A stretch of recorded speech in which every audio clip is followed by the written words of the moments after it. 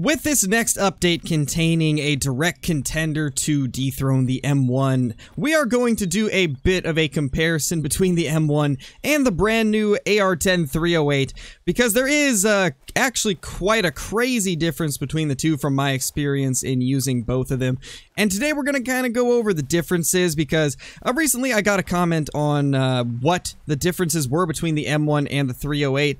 So I think it's about time that we actually do a full video talking about those differences.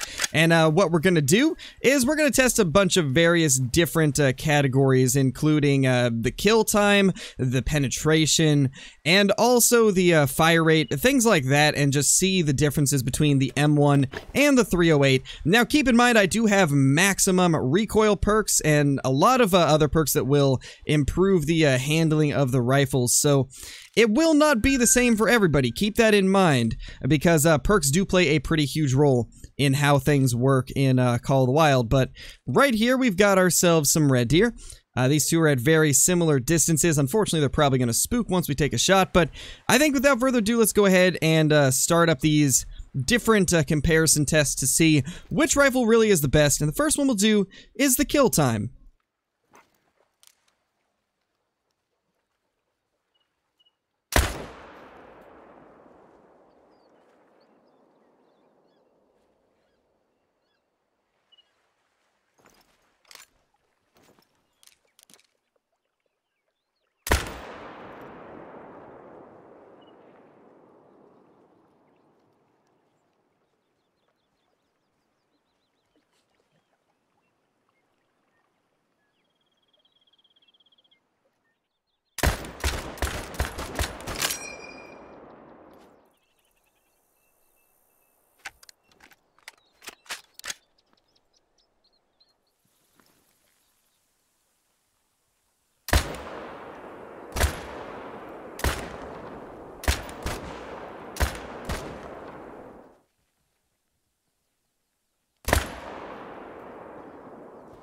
You know, I am never afraid to admit when I am wrong about something, and I was definitely wrong about a couple things when it comes to the comparison of these two rifles.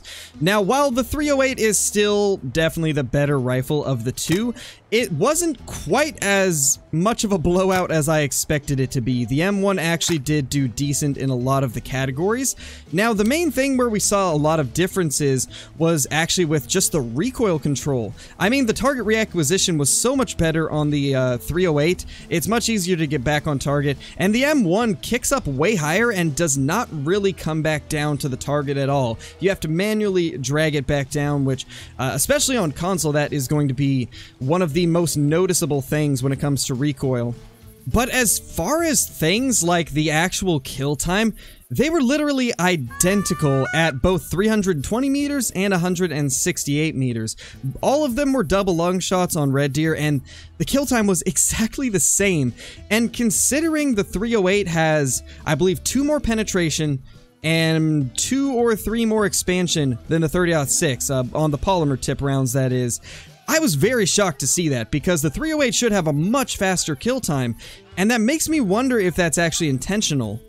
I'm honestly not sure if maybe it's not intended for them to kill at the exact same speed, or maybe the actual, like, penetration and expansion is a typo. It's really hard to say, but I hope we get an answer to that in the near future. So honestly, I think the 308 is a better gun.